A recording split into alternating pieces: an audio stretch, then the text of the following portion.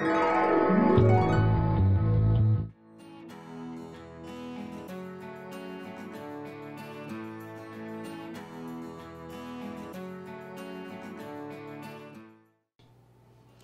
and welcome to The Story of Cooking. I'm Sarah Nicholas. This show explores people and their unique story of cooking. It'll be a historical journey as well as a culinary experience. Each week we look at a different group of people and their unique story of cooking. You don't have to be a 4-star chef, you just have to have a love for cooking and an interest in history, and you can create this meal in your own home. This week we're going to be looking at high tea. High tea traditionally is not this social elite gathering. It actually was a meal for the working class. People would have a long, hard day at work, they would come home, and they would enjoy dinner, and that was the high tea. So it's actually a very heavy meal, as opposed to what we think of high tea as being. So the first thing we're going to start with is called poacher's pie. This would have been something very traditional that the English would have had for dinner or high tea at the end of a workday, around 5 p.m. First thing we're going to do is start with our chicken. We have boneless, skinless chicken thighs, so we have dark meat. They probably wouldn't have used chicken thighs back in the day, but would have used whatever they had available. But we're going to use chicken thighs because I think they taste really good in this dish. So I'm melting 4 ounces of butter in my pan, and to that I'm going to add my chicken. So I said high tea isn't what we think of high tea as being today. What we think of high tea as being is actually traditionally called low tea, or afternoon tea. That's what we think of as high tea being today, but I think Americans call it high tea because high sounds more regal, right? Low tea doesn't sound very prim and proper or social elite at all. They call it high tea because you actually eat it at a high table, or your normal kitchen table, but a higher table, as opposed to low tea that was served on coffee tables, in your sitting room or drawing room. So that's the difference. And then at low tea, obviously, that was for the social elite, and that was eaten earlier in the day. It wasn't a meal. It was a pre-meal to their dinner. Okay, so I'm just chopping it up. We're going to brown it in the butter. And this is the base of our poacher's pie. My knife's not very sharp. Struggling. Okay. And I have 4 chicken thighs. So we are just going to brown the meat for a few minutes. And to that, we are going to add the rest of our filling. After that browns for a second. We're going to start with bacon, already cut into lardons, little strips. See how hearty this meal is? And our fennel. And we're just using the bulb of the fennel. You can use I actually love fennel. It tastes like anise or licorice. We're just using the bulb, which is the bottom of the fennel. And you can use the tops, the green parts as well. People don't use them very often, but you could throw those in there as well. Just cooking that a little bit. All right, the next thing that are going to go in are 2 garlic cloves.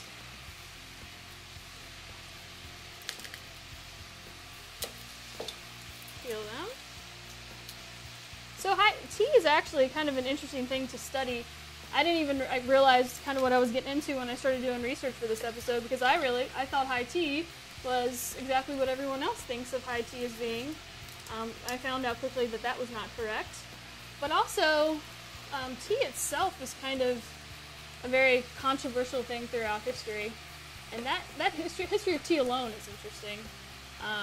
Obviously, tea came into the world through China back in 2737 BC, and they used it a lot for medicinal purposes, which they still do today. And English actually, we'll get to this a little bit later, but the English actually were not the first to have this idea of taking tea at the end of the day. In the 17th century, though, when it did become popular in England, it was super popular, and there were actually 500 tea houses in London alone. So there were probably more tea houses than there were taverns, believe it or not. Okay, so I just added some garlic. Gonna add some shallots. You can add onions, but I like shallots because they're a little sweeter. This is kind of like a pot pie, I guess we would think of. I was gonna add 4 shallots, but now that I'm looking at it, I think 2 is probably plenty. And also, I found out that there's actually over 2,000 different types of tea. And it's actually also the national drink of Iran and Afghanistan. Which who knew? I thought it was just the national drink of England. Alright, olives. I'm gonna add olives. I'm not sure if this was traditionally English, but it should be your new tradition because these taste really good in this pie. You can use any kind of olives that you like. I just have green olives, obviously take the pit out of them. Black olives would be fine. Just top them up and throw them in. You can make it as chunky or as small as you wish.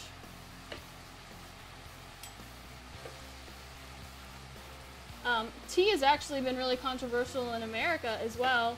I'm sure we've all heard of the Boston Tea Party and how the tea was so heavily taxed and expensive in America at the time of the colonialist.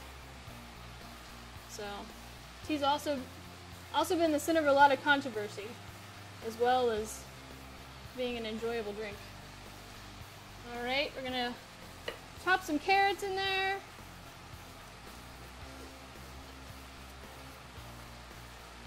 A lot of ingredients, huh? And then lastly, we're going to finish it with some thyme. We're getting kind of big. I need all those. Some thyme. You can use fresh thyme. Just pull it off the sprig like so. You can use dried thyme as well. And then we're going to add a little bit of booze to our poacher's pie, which is also very popular. In fact, the Europeans, specifically in England, had 2 meals. They had breakfast and then they had dinner, or breakfast and high tea. And for breakfast, they would even drink alcohol. They would drink ale with their breakfast. I'm going to add a cup of white wine.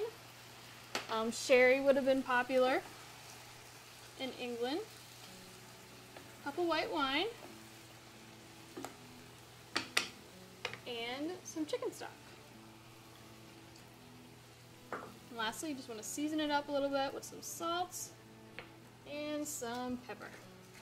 And you want this to cook down a little bit so some of the wine cooks out and the vegetables get a little soft. But it's going to bake in the oven, so that will happen in the oven as well. Alright, let that go for a second while I prepare my crust. You can make your own crust. I have not done that today. We're using pre-made pie crust, which is fine. But if you're ambitious and want to make your own crust, that's good too. Alright, so you just take a pie pan, roll out the bottom layer of your pie. Okay. Looks like it might need a few more seconds. It's a little too liquidy right now. Alright, so this looks like it's cooked down enough. It's ready to go into our pie. Just dump it in there.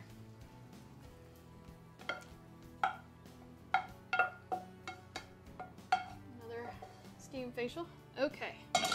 Dump it in there, spread it out, and just grab your other pie dough and roll it out on top. And just crimp the edges however you like it. Make it as pretty as you want. I don't really care as much about food being pretty as it being delicious, so I'm just rolling the sides over. Alright. And then you want to also vent the top as well. Almost there. And then just cut little slits. You can make a pretty design if you want. I'm sure they did not care about it being fancy. They were just tired at the end of the workday and wanted to eat. Okay, we're gonna pop this in a 375-degree oven for about half an hour. Most of the inside's already cooked, just, softening the vegetables and browning the top, and we'll be good to go. I'm gonna get this area cleaned up, and when we come back, we will make our barmbrack. Welcome back. We have everything ready to make our barmbrack. Barmbrack is actually a traditional Irish bread. It's made with candied fruits, and it's similar to soda bread. Most people are familiar with soda bread. This is kind of like a fruit cake soda bread. So the first thing we're going to do is start with tea. This bread is actually made with tea, which makes it perfect for a high tea meal. Just put that into hot water. Let it steep for a few minutes. You can turn the heat, once the water's hot, you can turn the heat off. Then we're going to start with our dry ingredients. It's going to be flour, self-rising flour or AP flour. If you use AP flour, you're going to want to add baking powder and baking soda. This was AP flour, so we're going to do that. Alright, so our tea looks ready. You want a strong tea. You can just take the tea bags out. And to the tea, we are going to add, the fruit. We have golden raisins, citron, candied citron. You can use whatever kind of candied fruits you like. I just like these two kinds. You can use raisins, citron, orange, candied orange.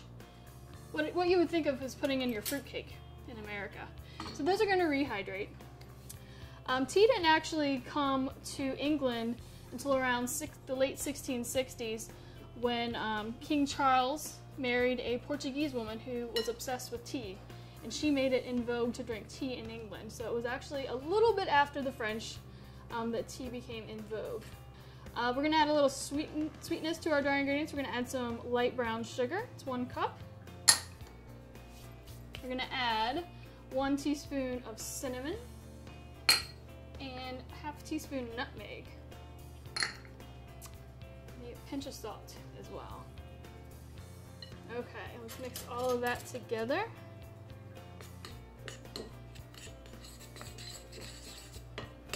So, Queen Victoria actually had a lady-in-waiting. Her name was Anne Stanhope. She was the Duchess of Bedford, and she actually was the first person that started having afternoon tea.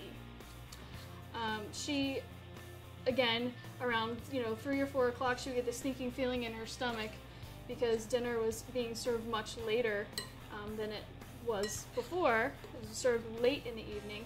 So around 3 or 4 o'clock, she would get very hungry.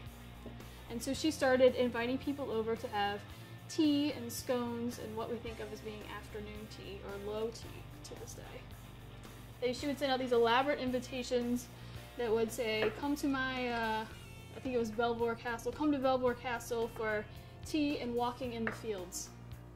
So we can credit the Duchess of Bedford for low tea, what we think of as high tea today. Alright, I'm going to add 1 egg. Just whisk that up a little bit. Add it to our dry ingredients.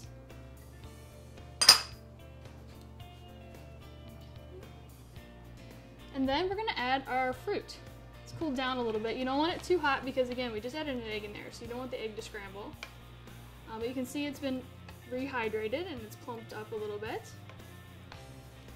Okay. Ooh, hot.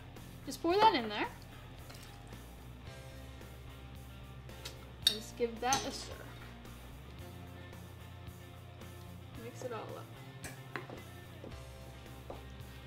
Tea also was really popular because Queen Anne in 1700 actually decided that she was going to, instead of drink ale, she was going to drink tea for breakfast. So it became even more popular with Queen Anne. So you can see that flour gets really soaked up into the batter. You want it to be kind of thick like this. You don't want it to be runny. It's the consistency of what you would think of a fruitcake being or Irish soda bread being. Okay, so now we're gonna take our pan. You can do it in this kind of pan. You can do it in an 8-inch round cake pan, whatever you like. But the important thing to remember is to grease it really, really well. So I'm just gonna take some butter and grease the pan.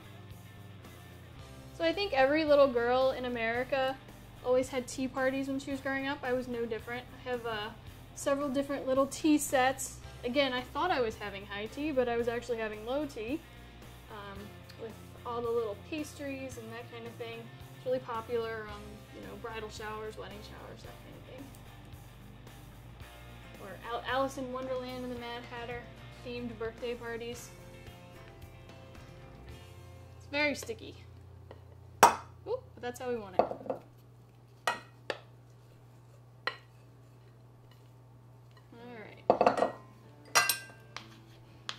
You just want to spread it out evenly in the bottom of your pan. So sticky, it's even hard to spread, huh? Do the best you can. It'll spread once it heats up in the oven as well. Okay, so this is gonna go in an oven at 350 for about 40 minutes or so. And it should be firm to the touch and slightly golden on the top. And then the last thing we're gonna do is we're actually gonna make it a little more sweet by brushing it with honey. Almost there. So this bread would be good for dinner or breakfast, or this is actually a good holiday recipe as well. But definitely something classical that you would have eaten at a high tea. It's more of a hearty bread than the little scones or pastry or finger sandwiches that we think of today. So I'm going to pop this in a 350-degree oven for about 40 minutes until it's firm to the touch.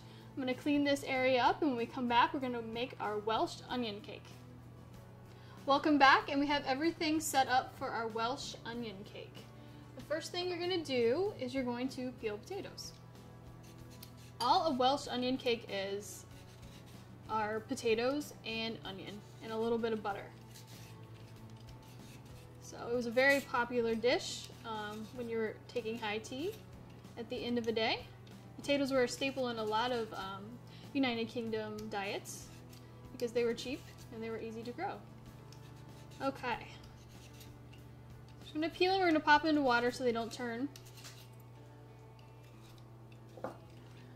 So tea etiquette is actually a kind of an interesting thing. Everybody always thinks of drinking tea with your pinkies up.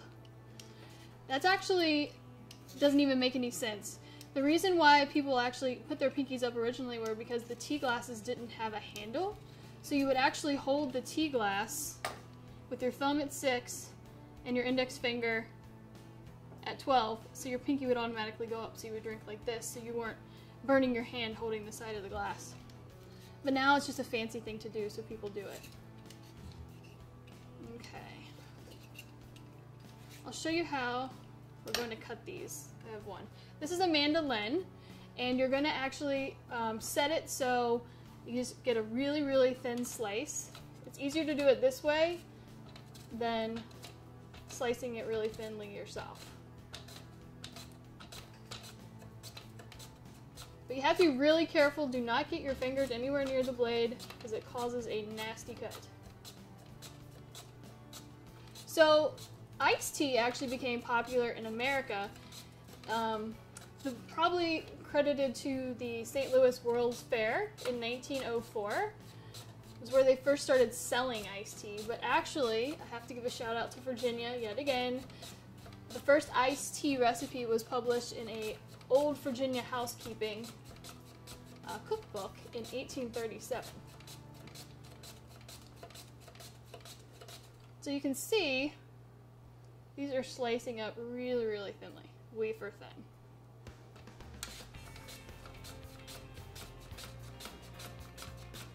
Don't go too fast if you don't know what you're doing.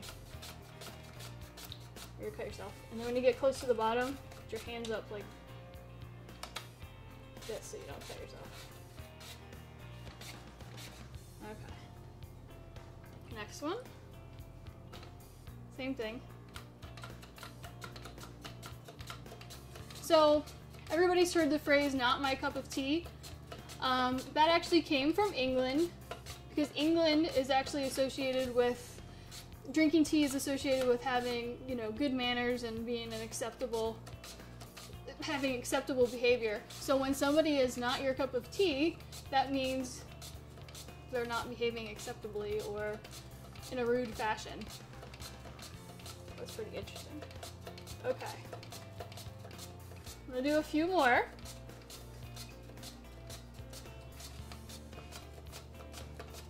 Okay, last potato.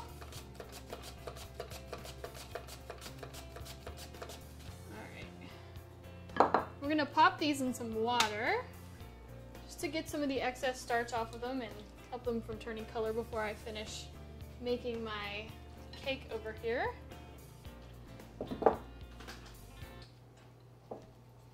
Okay, so this cake actually can take a little while to assemble. It's got a lot of layers of potatoes and onions, kind of similar to scallop potatoes. It's a scallop potato pie. That's what we call it in America. Okay, so we're gonna grease the pan. Some butter, the third ingredient that goes into this dish. Butter, potatoes, and onions. Alright, we're gonna start with a layer of potatoes. Just lay them out into the bottom. This actually makes a pretty presentation when you're all done too, because it gets nice and golden and you flip it out of the pan and you cut it like a pie. It actually looks kind of pretty even though it's so simple. Just layer in the bottom.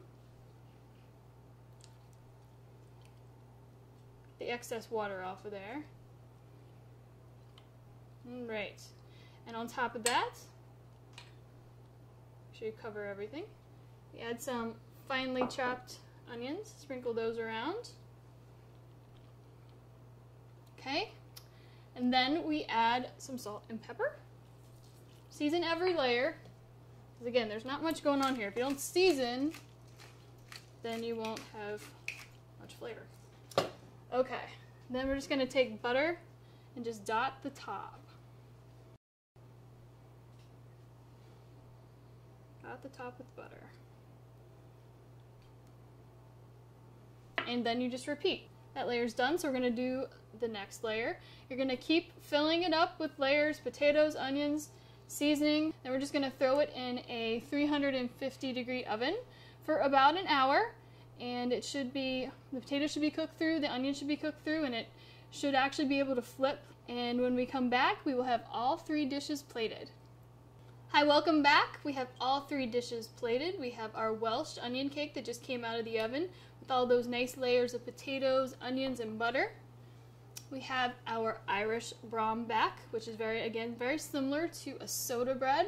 Got all those different candied fruits in there. Incredible. And lastly, we have our poacher's pie with our chicken, our fennel, and our olives, and the nice crispy golden crust. And there you have it, folks. Great spread for a high tea. Thank you for joining me on this chapter of The Story of Cooking. I'm Sarah Nicholas. I'll see you next time.